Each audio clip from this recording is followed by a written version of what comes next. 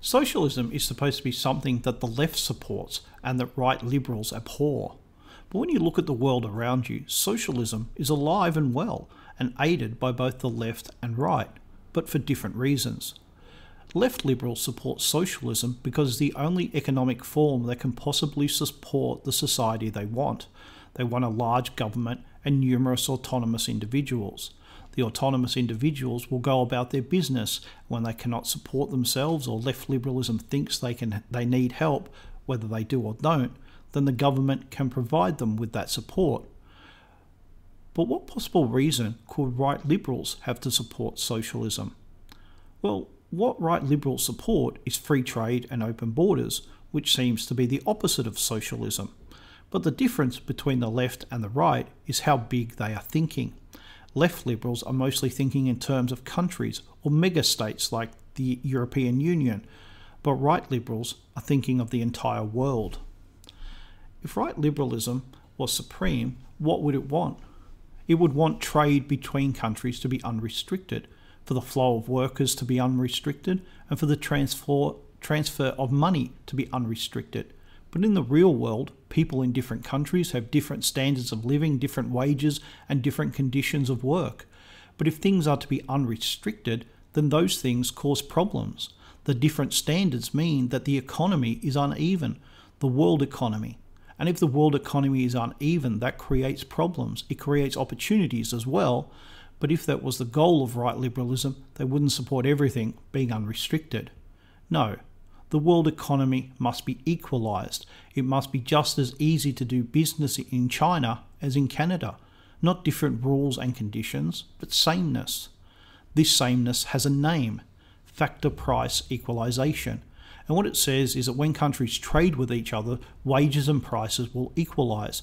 Maybe not exactly, but they move closer together. The reason is because the two countries are now part of the same market and they are operating in direct competition with each other. So the high wages in one country will go down and the low wages in another will rise. The same will occur with prices. Now this is a nice, rational idea and it even sounds fair. Why would a traditionalist oppose it? We oppose it because it isn't rational and it sure isn't nice. This is socialism.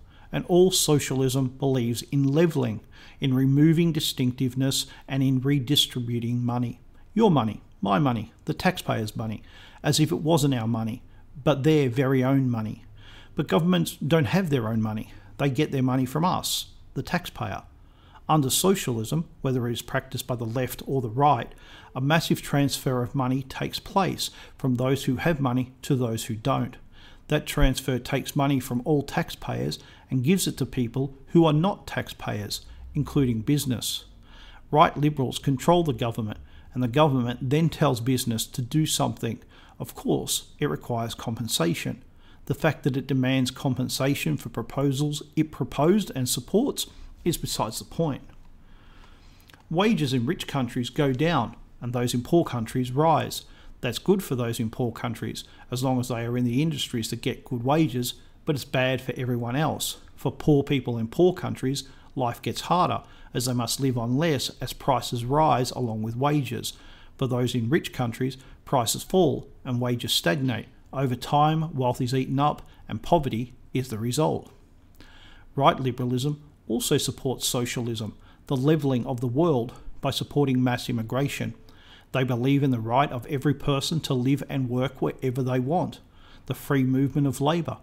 If a poor person leaves a poor country, then they have shown not only that they are better than other people, more enterprising, but by allowing them to immigrate to a richer country, it shows not only compassion, but a practical way of relieving poverty, at least to the right liberal mind. But mass immigration is socialism, a levelling of the distinction between two peoples and the transfer of money from one group to another. And the best part for the right liberal is that that transfer of money isn't at his expense, but at someone else's. It comes at the expense of the man who cannot get a job in his own country because that job is held by a foreigner, and is paid for by his countrymen who must pay tax that support this policy. But the right liberal is hardly affected at all. If he is wealthy enough, he can move away from the problem or pay to protect himself from most of its effects. but those without that wealth have to live with the full effects. The risk is shared, the benefits are privatised. All socialism destroys wealth because it invests in unproductive enterprises, both economically and socially. Raise the living standard of poor countries by lowering the living standards of rich countries. That is classic socialism.